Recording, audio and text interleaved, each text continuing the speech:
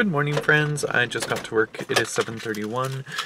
Today I have a little bit lighter of a schedule, which is nice because then it will allow me to work on a few other projects that I'm trying to do. So this morning on the way to work, I listened to a podcast from The Art of Manliness. They were talking about creating the authentic self, which ties into some of the other stuff that I've been learning about cognitive dissonance, where your actions will actually change how you think about things. And in the podcast, they were talking about depression and talking about just things that they've experienced in life, and how by creating the persona that they want to be and acting that way, it actually allows them to start thinking that way, and it starts changing their perception of themselves and the narrative that they're telling themselves. They use the analogy of thinking about their life as a novel and use the main character, and that you get to create that character. So in situations, how do you want to behave, and then kind of fake it till you make it, in that your actions do what you want to do, not necessarily how you think you are doing it.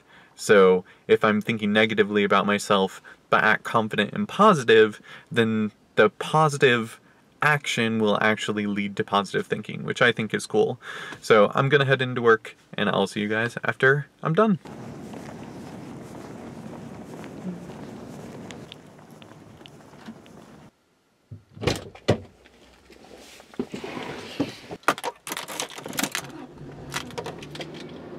Hello friends, I am just getting off work. I finished the day off with a pretty long class, but it was worth it. I am now going to head home, get dinner, and go from there. We might work on our books after dinner, or we might not. I think both of us have had a pretty long, busy day with all the things. That was very non-specific, but you know.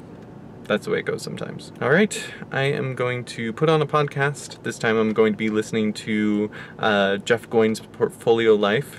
He just released a new podcast today. Let's see what that one's called. So the Portfolio Life, the rebirth of Renaissance thinking and modern day polymaths.